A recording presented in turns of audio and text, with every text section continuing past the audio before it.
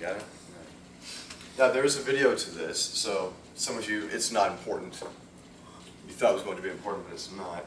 So I know you guys, you got the parabola dance, okay, you got that one. This one is all about the karate chop action going on here. Okay, now this is not, that's not stupid, all right?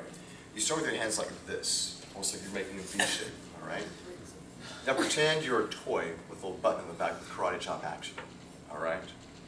And you chop, and you chop. You're carving out the shape in the air with your hands. Chop, chop, chop. You got that? Now you can make it kind of funky. Chop, chop, chop. You gotta learn to move. Feel the math. All right? You guys are all like, I'm just gonna draw the V shape and that's it. No, you gotta feel the shape.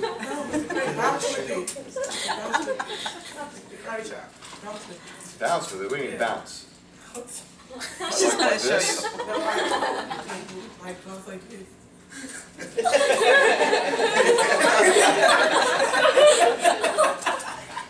Now again, when you're in the karate clubs, do this. Now I know somebody goes, oh okay, I can do it. And you try to do this with your elbows, okay?